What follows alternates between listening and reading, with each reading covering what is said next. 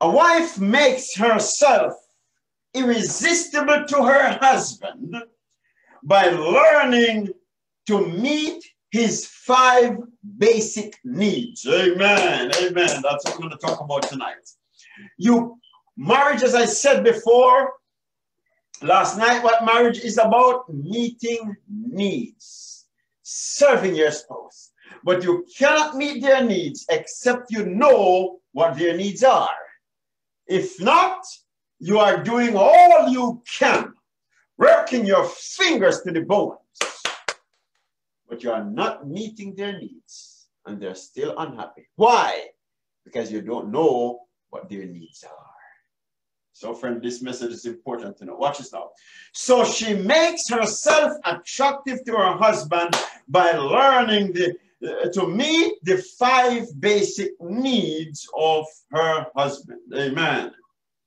She does not chide him for what he is not, but celebrates him for what he is. Amen. Amen. All of that we're going to talk about. But let's begin at number 1. Number 1. What's the first need there? Well, friends, the first need, we find that Ephesians 5. Please turn the Bible with me very quickly. Ephesians 5. Ephesians 5, right?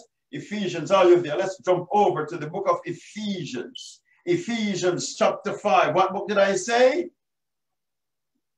Ephesians chapter 5. And we're going to use 2 verses now. Well, let's take it from 22. Wives, submit yourselves unto your own husbands as unto the Lord.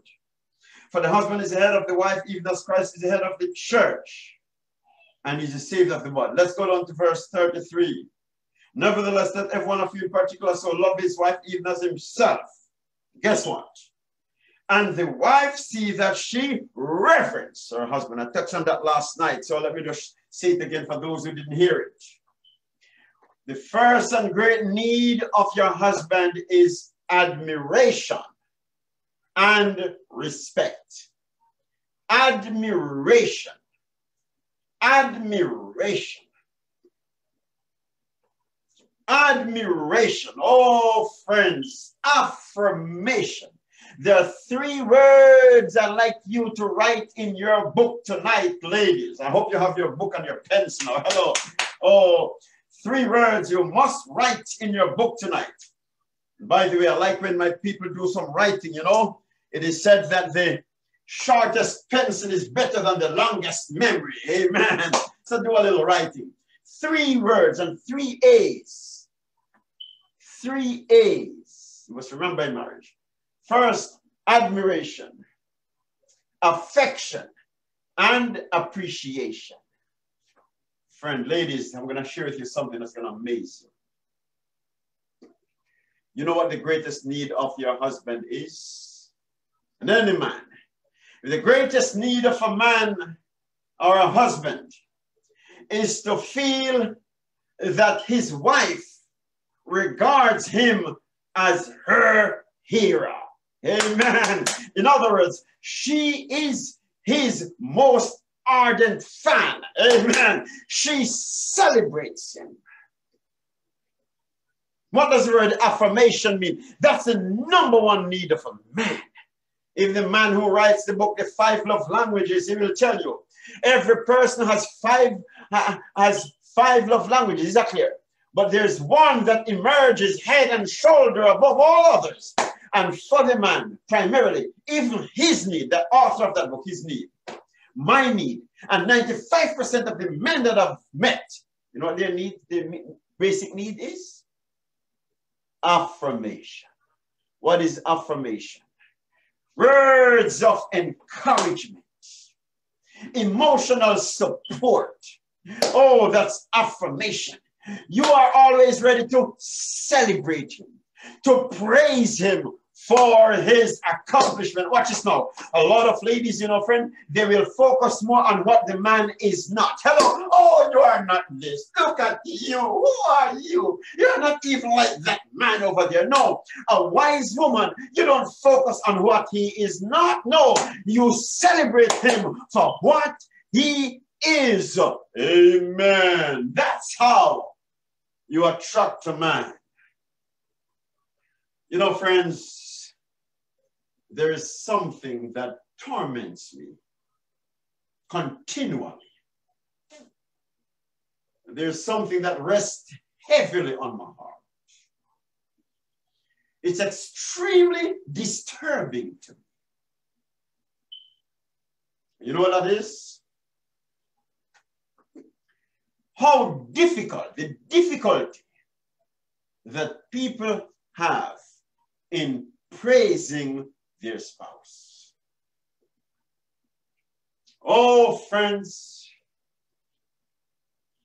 it is, oh, please permit me to say, friends, it is like a bacteria. It's like a disease that has overtaken humanity.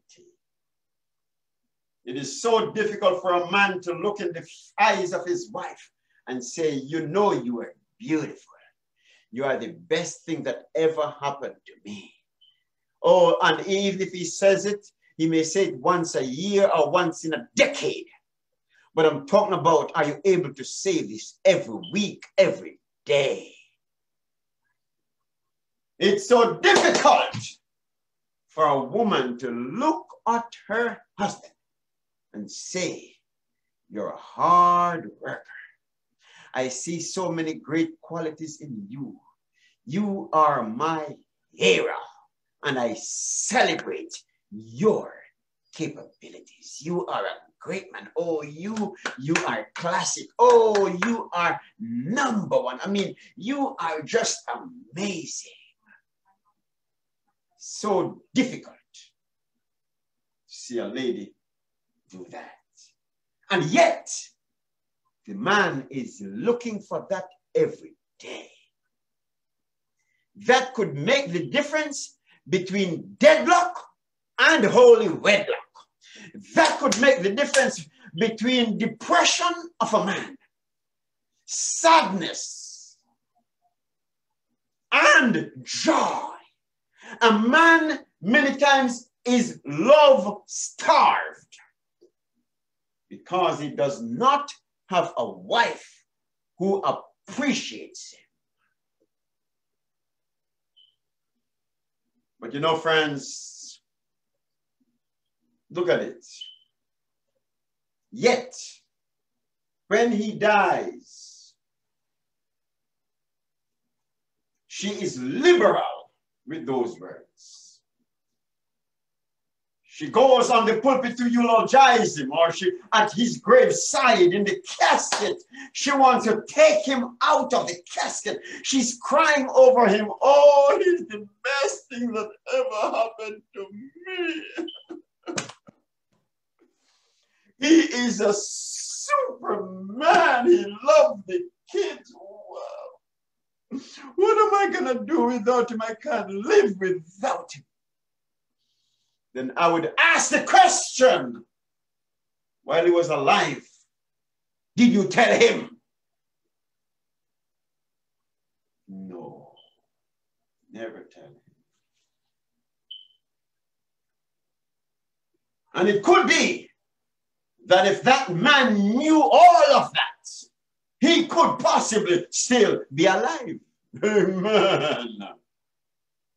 But he died a broken heart. He worked hard every day and he comes in. And that woman never once tell him, I appreciate you for your hard work. You're a great man. You are the best thing that ever happened to me. That man goes to bed and he's sad. He's depressed every day. He leaves the house in sadness. And that woman could have transformed that home into a palace if she was only in the habit of praising him.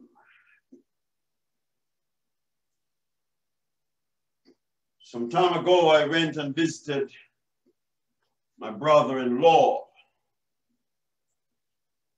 Remember when I just went to New York? He would take us into the city. You know, he was an engineer in the city and he, you know, helped to build a lot of these great buildings in the city. And he would take us in the city. Then he would always take us around to the Manhattan side, you know. I said, why should we go there? Why should we go there? You know, he was married to my sister. Always want to take us over there. And when he gets there, you know what he does? He points up there. He says, yeah, I helped to build that. You see that skyscraper there? Yeah, I helped to build that. Even in the winter, man, you should see me hanging off that building with ropes holding me up. I helped to build it. What was he doing? He was yearning. He was saying, please appreciate me. Praise me. You see, a man is career oriented, and whenever he does a good job on the job, whenever he achieves a milestone in his job, he's coming home to a woman who will stand at the door and say, honey, you did that? Whoa. I know you were good, but I didn't know you were so good. Amen. That man, oh, friends, oh, the next day, 5 o'clock, and he can't wait to come home. Amen. You need to understand, friends, the power of your words when you celebrate a man. And guess what? You may get it from many people out there, in the workplace, and elsewhere on the street. But none is more important to him than when he gets it from his wife. Amen. When he gets it from his wife, it makes all the difference in the world. So ladies, I came by here to help you to change your mindset and to change your marriage. I came by here to tell you this today. According to, on the authority of God's word, Proverbs 16:24. You know what the Bible says there? Pleasant words are as a honeycomb. Oh, sweet to the soul and health to the bones. It makes a man healthy. It makes a man wants to walk miles. He'll walk on broken bottles just to get to you when you praise him with your words. Amen.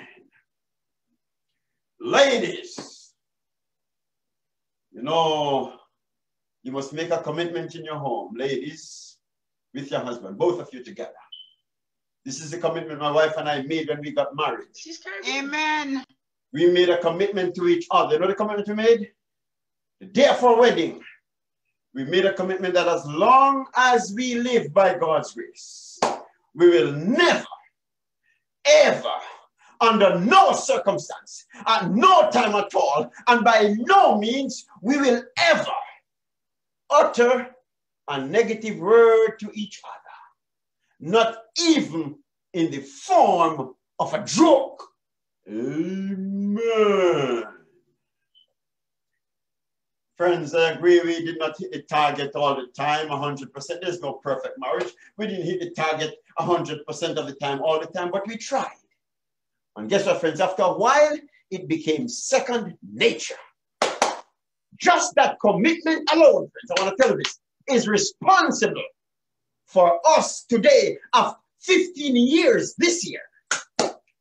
Every day is a dating experience for us. Amen. I tell folks, our marriage could not be more beautiful. Amen. Amen.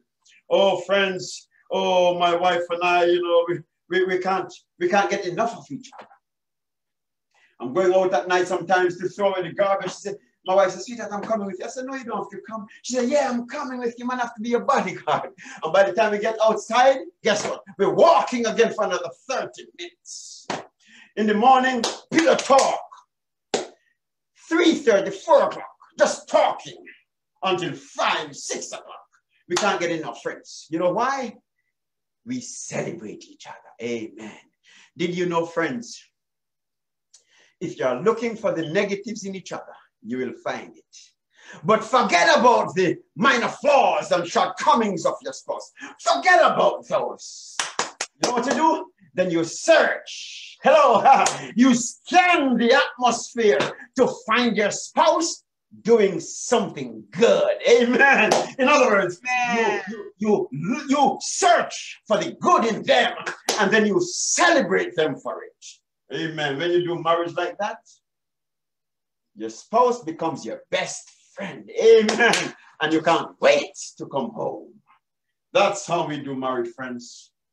When we talk about a stunningly successful marriage, we're talking about what? Fondness. Amen.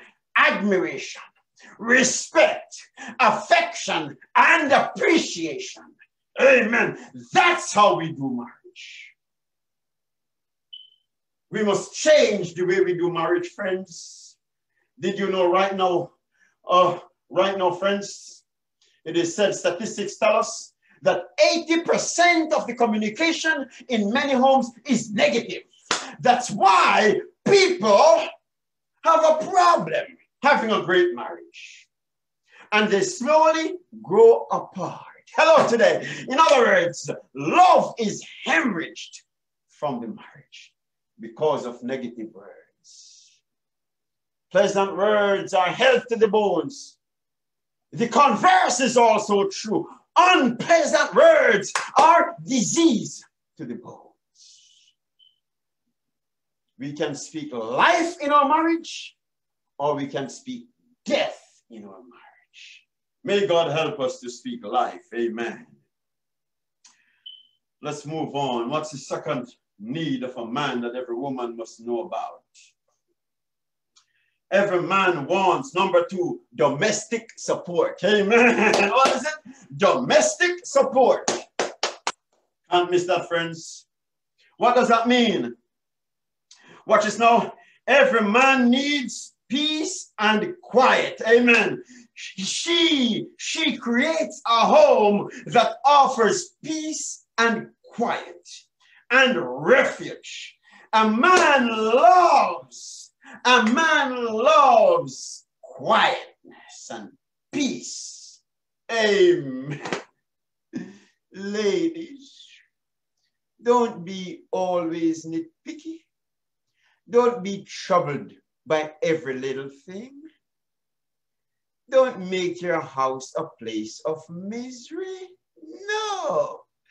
Did you know some ladies are very miserable? I mean, I don't mean like, in the US, I mean like in, some place across the world, miserable. Every molehill becomes a mountain.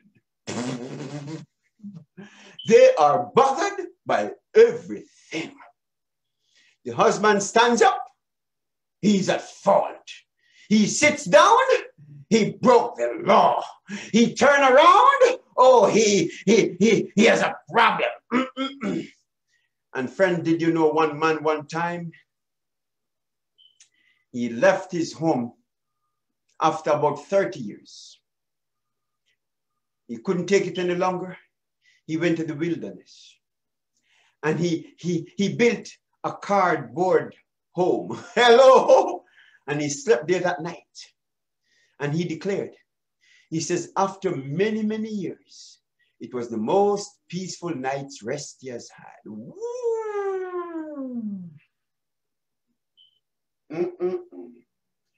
Did you know, friends, that when a woman starts getting miserable, it's a serious thing in that house? You know what the Bible says about that? Let me say something tonight. Proverbs. Let's go to Proverbs. You know what the Bible says? It says the contentions of a wife are a what? Continual dropping. Proverbs 19 and verse 13. A foolish son is a calamity of his father, and the contentions of a wife are a continual dropping. Always dropping. When you have something dropping on your head all along, dropping. No ease, no break. Woo, oh boy, and the pain, just dropping.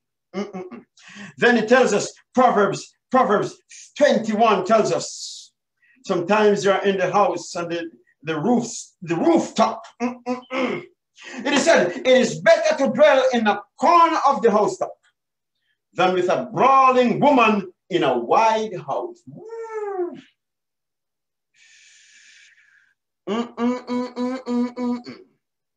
Did you know, ladies, you contribute much to the atmosphere of the home? Oh, listen to me. Sometimes the vibration is so great. Verse 19, Proverbs 21:19, that you cannot even remain in the house top. Hello today. No. You're going to be like that man and leave the house and go to the wilderness. Watch this now. Verse 19, it is better to dwell in the wilderness than with a contentious and an angry woman. Not godly women, no. Leave that to those who know not God. But in your home, allow God's Spirit to rule in your heart, ladies. I know what you're saying. You're saying, Pastor, you don't know the kind of husband that I have. If you only knew, Pastor, if you only knew. Hello. Sometimes even the husband may be a certain way. But did you know, the reading was read earlier, you know what Ellen White says? You can sweeten him. You can sweeten him with your calm and pleasant disposition. Amen. The Spirit of God must rule in every heart. Amen. A man likes to know he comes home to a house of quiet. Hello, a man loves quietness. And another thing, ladies, you must be a psychologist. When he comes home, don't do the things that annoys him more. He spent a long time at work, wrestling on the job with the competitors and the workers, fighting all day to get the work done, perhaps. He comes home. He comes home. When he comes through the door, you don't walk to the door and you grab the bill and say, hey, the bill is here. Oh, boy. Such a man wants to turn around and head back to whence he came. Oh, boy. Be a psychologist. You can present the bill, but present it at another time. When he comes home, what he needs then? He needs to come home to your warm embrace. Amen. He's coming home to his bride. You should be saying, oh, the bridegroom cometh. Ladies, you might have grown in a culture that taught you to be rough, coarse, and uncouth, and insensitive.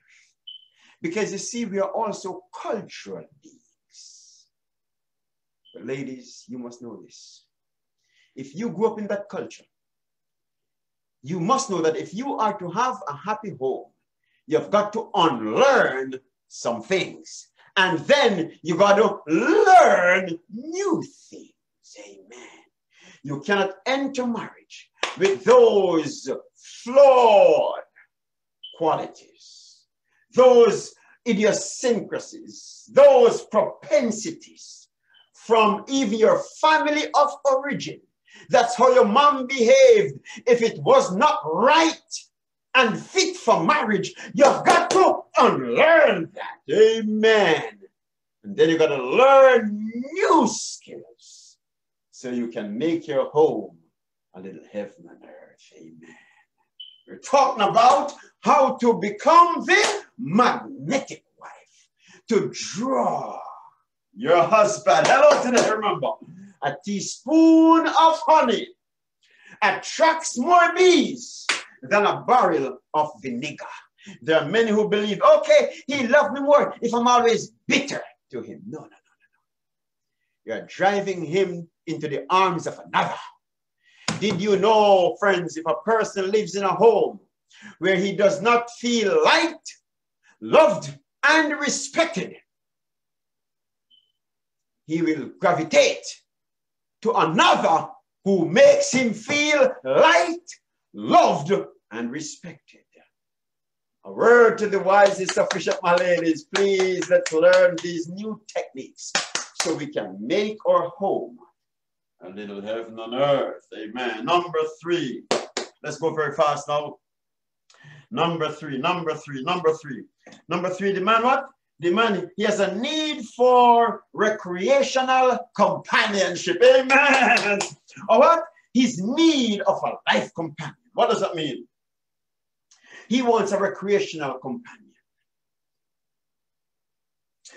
Why? Sometimes the man may say, why you don't do this fun thing with me anymore? He has a need to have fun with his partner. That's a great need of a man. Remember when he was growing up as a little boy, he used to be always playing ball with the other boys. Isn't that right? Yes. Always into little sports. Always while the girl is inside, you know, helping mommy cleaning the house, the boy is outside playing ball. Remember, it's that same boy that became a man. There's something about a man and recreation. He wants a recreational companion. In other words, you must be fun. Amen. Don't be a cold stone, transforming your home into a moral refrigerator. Amen. But some may say, but Pastor, he spends so much time on the field, you know, playing golf, or watching or playing football, or playing cricket, or so forth. He's so much into sport, I can't take it. He's always away from us. Ladies, did you know you could help him by deciding one day to be watching the sport game with him? Exactly. Go fishing with him if that's his hobby. Say, hey, honey, I'm coming with you today. I'm coming with you today. One man, you know, he used to go shooting, you know, and then one Sunday, the lady said to him, you know, honey, give me a gun. I'm coming with you today. He got scared, but no need to get scared, right? Hello, no need to get scared. Watch this now. Sometimes, just decide to go with him sometimes. And guess what? When you are with him and you're having fun with him, then some of those buried concerns that you had, suppressed for a long time, that you could not talk to him about. Now you can just nudge him and say, yeah, you know, you remember that thing we were talking about? Yeah, you know, I like it. You know, what do you think about that? Oh, then you know, he starts to have conversation with you while he's having fun.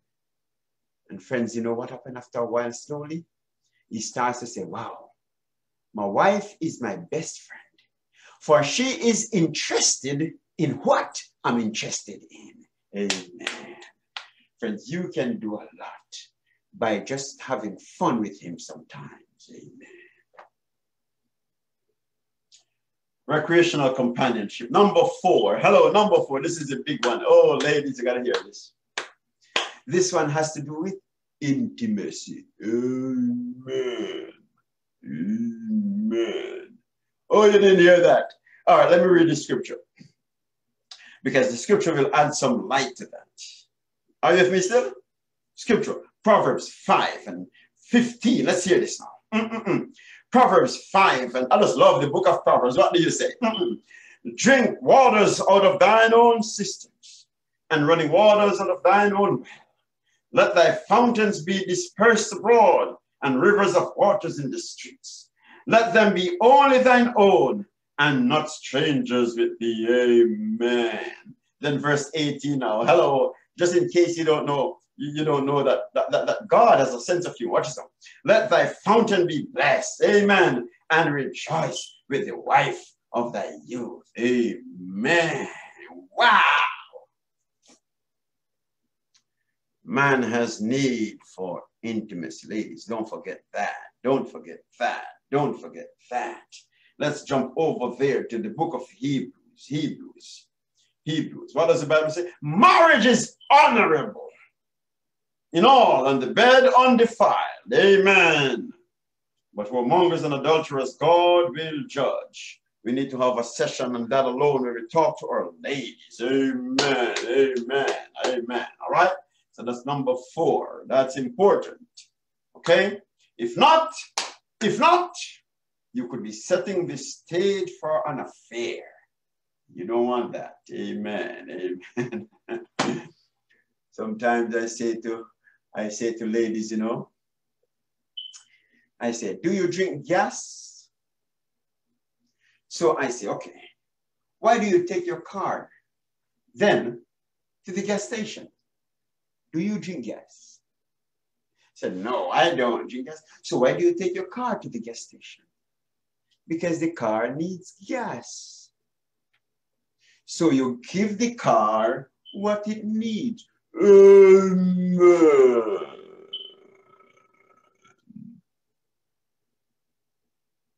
All right, okay. All right, let's move on to number 5. Oh, number 5, what is it? Oh, we're going to end with number 5. What a man likes as well, he wants an attractive spouse. Amen, attractive spouse. Oh boy, that's another sermon by itself. An attractive spouse. Watch it now. Did you hear when the Bible says, if a man looketh at a woman, you know what, God knows what it's about. God knows that a man is visually stimulated. Amen. So guess what, ladies? His need for her attractiveness is not right. She's possessed of inner and she's also possessed of outer beauty. Amen. He is proud. He is pleased and proud of her in private and in public. What do you say? Amen. Watch this now. His need for her attractiveness is not right. Watch this now. Look at this. Look at this now, friends. She cultivates a Christ-like spirit in her inner self. Amen. She keeps herself physically fit with diet and exercise. Amen. She doesn't just throw up herself. Not at all. It's not right. And she wears her hair, her clothes in a way that her husband finds attractive and tasteful. Ladies, even when you dress, one question to ask, do you dress only for those on the outside? Or do you ensure that your husband finds your dress, what? Attractive and tasteful. Sometimes, you know, there are some ladies that overdo it, thinking that's what really turns on a man. But your husband must find your attire tasteful. Amen. So guess what? When you dress, go to him and say, honey, how do I look? How do I look? And tomorrow now, I'm going to teach the men that when the lady come to him and say, how do I look? You say to her, just walk for me. Amen. And then you celebrate her. Oh boy, that's another message tonight. Is that I don't want to talk about that tonight, but you've got to be here tomorrow night when we talk about the irresistible husband. I want to close with this. Ladies, don't throw up yourself. Take care of yourself. It's not right. And did you know, friends, when it comes to attractiveness, the attractiveness is a 4-dimensional component. Hello today. 4 dimensions to attractiveness. The physical attractiveness is only number 1. Hello. Listen, I want to give you an acronym. I want to close with an acronym. P-I-E-S. Amen. We talk about attractiveness. P-I-E-S. P-I-E-S. Pies. Amen. That's a 4-dimensional component of attractiveness. What is the P? Your physical attractiveness.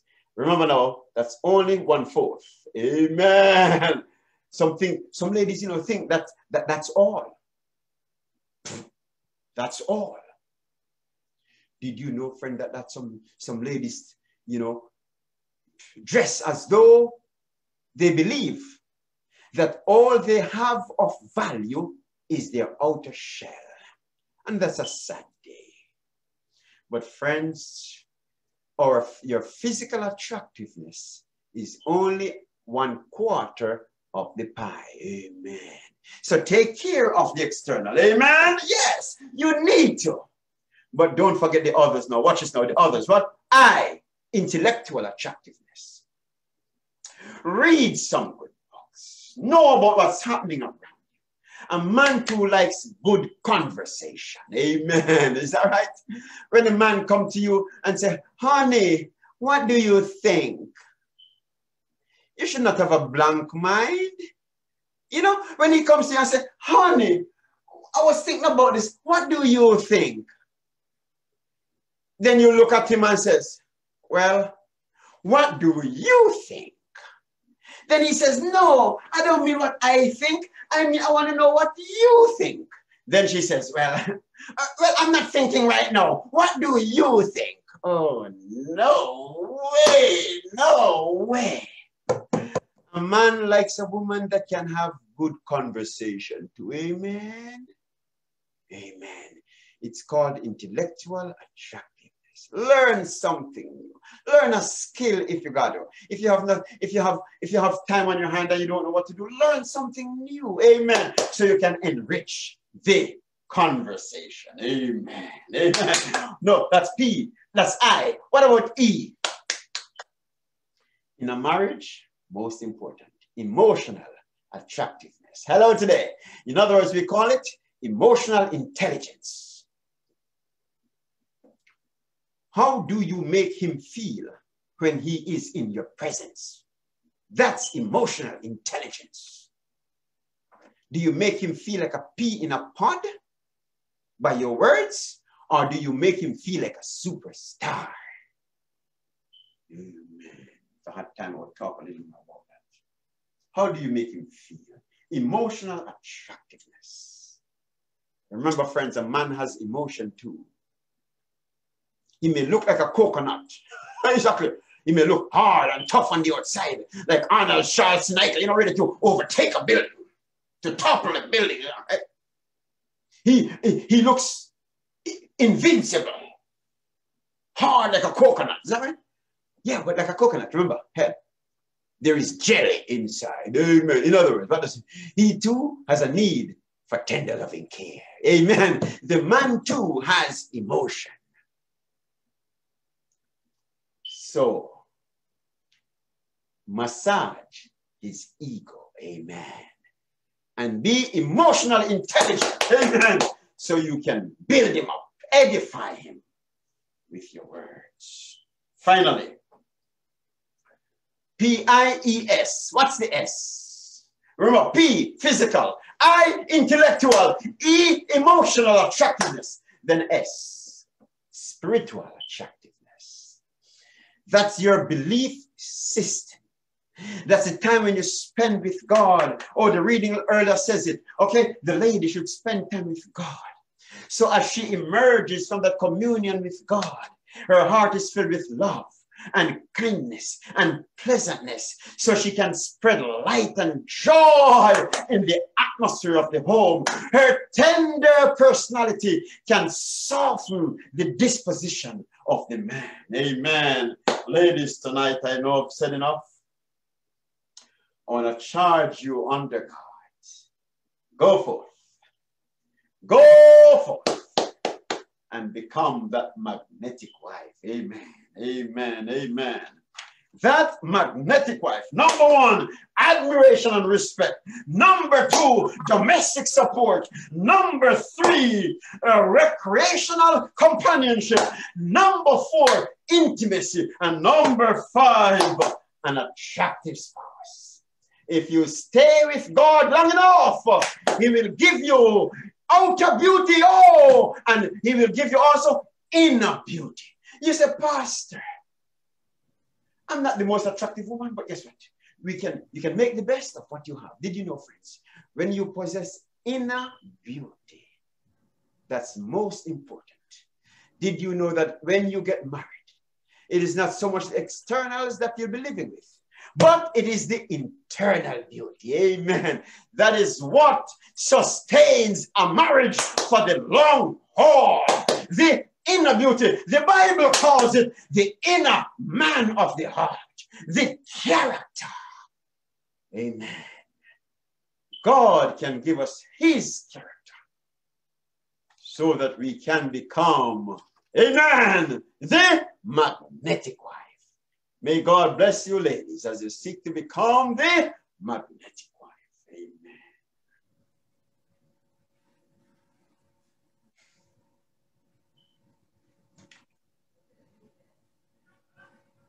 Amen. Amen. Wonderful. Amen.